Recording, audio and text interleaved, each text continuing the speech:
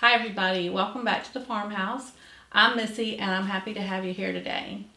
Today I am getting ready to get our garden started. I'm going to plant some seeds for the garden, and so I thought I would share with you how we made our little DIY seed starting station.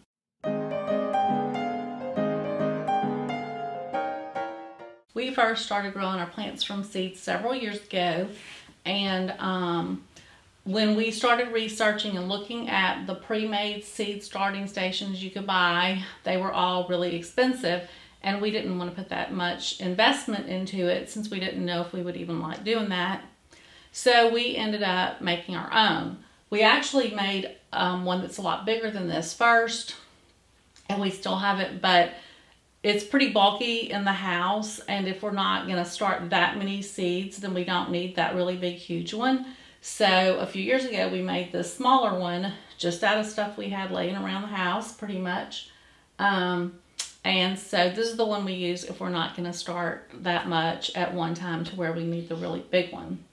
So you can really make your own seed starting station pretty inexpensively with things that you probably already have. So I'm just going to kind of show you what we did and how it works. And like I said, we have used it before, so it does work well.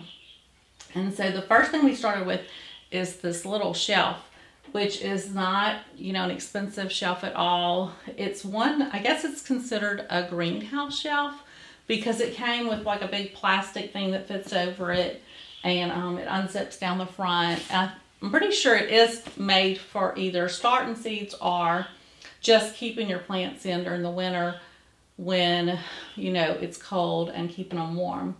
But the plastic thing is gone. It didn't last all that long, but we still have the little shelf. So we decided to just use this shelf and add our own lights to it and make our own seed starting station.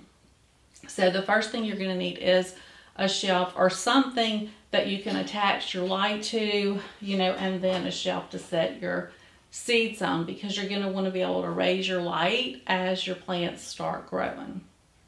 And then the second thing you're going to need is your light. So what we have here is just a common, shop light, 2 feet wide. That's how wide our little shelf is. And then we have chains. So there are holes in the top of this light where you would mount it to the ceiling, but we just mounted it with little hooks to these chains from those holes. And then the chains come up, and we have little S-hooks at the top where they hook onto the shelf above it. If you're using a wood shelf or something like that, you might have to use like a screw eye hook kind of thing so that you can hang your lights. So the reason you need to hang your lights is when you start your seeds, your lights need to be about 2 to 3 inches above your seeds. And then as your plants grow, you want to be able to raise this light up and keep it about 3 inches above your plants. And so that's the whole purpose of having the chains and the hooks, so that as your plants grow, you can just raise this light all the way up. I mean, ours aren't going to get this big for sure before we plant them in the ground, but you will have plenty of room to raise your light so that your plants can get big and still have that light pretty close to them. And so about your bulbs. Now, when we built this one and did this first light, we were able to find the fluorescent bulbs in a grow bulb, which is supposed to be like the full spectrum of light. And so those work well for starting seeds and then also for growing your plants. So when we got ready this year, we kind of started getting our shelf, together to get our seeds planted.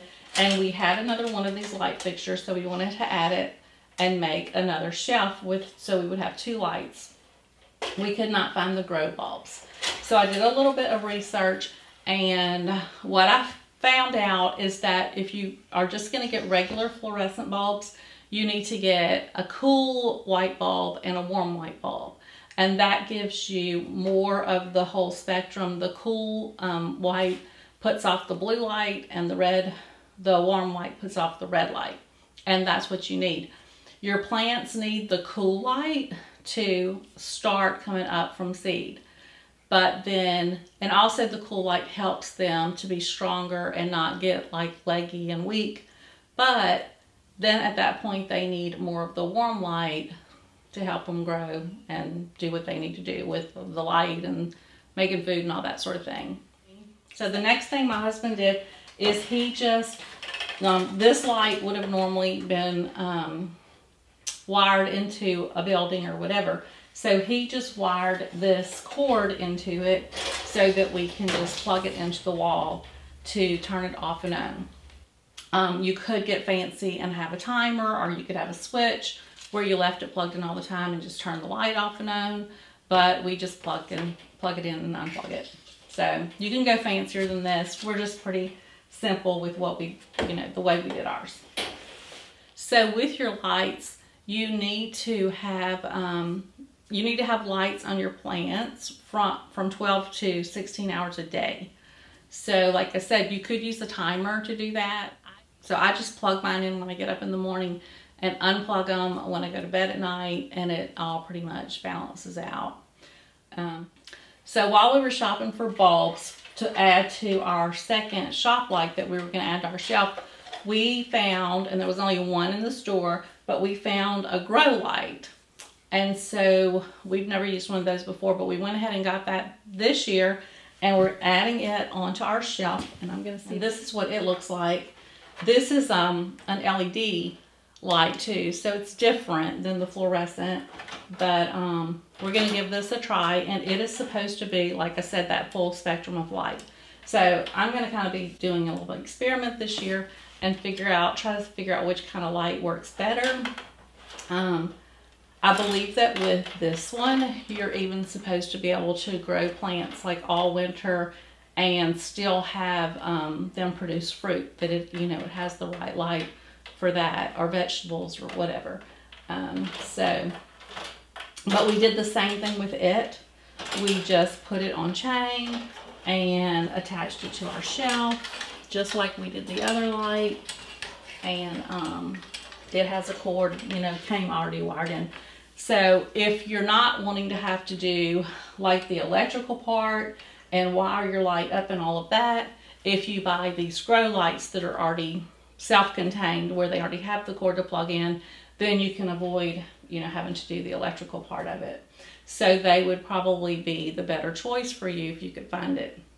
But I guess the main idea is that you have some sort of shelf or something to use that you can set your seeds on, and then you can attach your light to. Have the chains, have little S-hooks where you can raise your light up real easily. It doesn't take hardly any effort at all as your plants grow, so that you can keep the right amount of light on them and keep the light just above them as they grow and get bigger. And that's how you can have the most success, planting seeds.